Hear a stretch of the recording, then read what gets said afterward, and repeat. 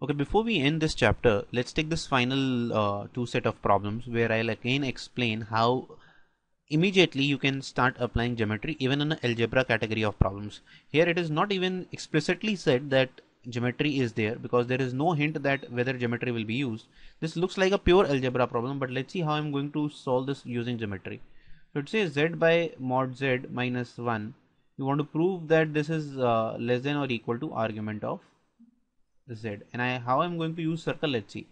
I'll take a new complex number. Let's take a, where a is a complex number given by z bar. So I can say the magnitude of a will be 1.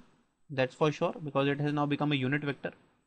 Okay, and if I talk about argument of a, right, so can you tell me without any hampering, I can say it will be argument of z only, right? Argument of a will be nothing but argument of z. Why? Because they are z, a and z lie on the same line. The only difference is that a has magnitude 1 whereas z has magnitude z mod z times a. So they have the same direction but they have different magnitudes. Very important stuff. This is why I started this chapter with the application that complex number is a vector. So this is what has to be used here. If you know this, then this question becomes very easy for you. So in a way you want to prove something now, that this is less than or equal to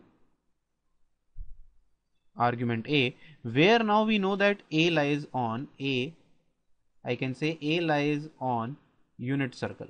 Can I say this? That a lies on unit circle. So let's come back here now. So let's say this is the circle with center origin, right? Okay, and I take any point a. Let's say I'll take a point a here, right? This is let me write capital S. This is the a, right, which we are talking about. Now what is a minus 1? So a minus 1 is a line segment, right, joining a with 1 comma 0. This point is obviously what? This is 1 comma 0, right?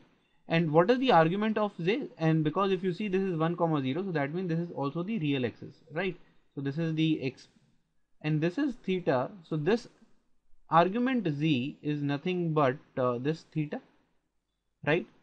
Clear? What is the radius? If I talk about the radius, so we have already done that r is nothing but 1 because we have taken it to be a unit circle, right? This is coming from this particular concept. Now let's see how I'm going to solve this. So a minus, now again we convert this into geometry, right? So a minus 1, if I take this as your b point and this as your o, so this is nothing but ab, right? Can I say this is ab? And if you want to convert this argument z theta, so now let's do one thing more. What is theta? How do you calculate theta? L by r, where L is the length of the arc. Remember, L is r theta, right? So what I can say now, that argument z is nothing but arc, what, AB, arc AB, right, divided by r. And we know that arc AB, and since radius is 1 only, so I can say argument z, which was theta, is nothing but arc AB, right? Question is solved. Yes, can you see this now? So this is the beauty of using geometry. AB line segment will always be less than equal to arc of AB. We know this formula, right? This is the property of the circle, hence proved. Nothing needs to be done. This is also how you can actually apply geometry in algebraic problems.